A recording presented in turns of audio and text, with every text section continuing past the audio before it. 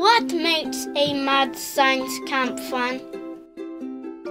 Fun? Everything about it is fun. There's people, there's me, there's experiments, it's interactive, it's interesting, it's science, but science you can actually be a part of and understand. It's science for everybody.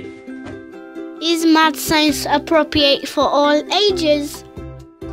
All ages, of course. Well, I mean, I guess it's best for 4 to 11-year-olds, but I find that parents tend to be the most interested in most of the experiments. They come at the end of the day to get their kids back, and they're like, oh, that looks interesting, oh, I wish I could have done that. So really, I think it's for everybody. What is your favourite experiment?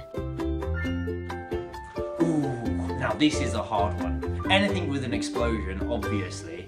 But like, you've also got things like with the rockets, you've got the massive bubbles, where you've got people actually inside a bubble. You've got, oh god, what else? I mean, you've got the with the plasma ball, and you're getting a human circuit, and you've got a light bulb at the end of it, and it's lit up, and it's going through like 20 people. It's mad. What puts the mad in mad science? What puts the mad in mad science? You really need to ask that question. Everybody, it's the people that put the mad in. Mad, mad, mad. Make an amazing disaster.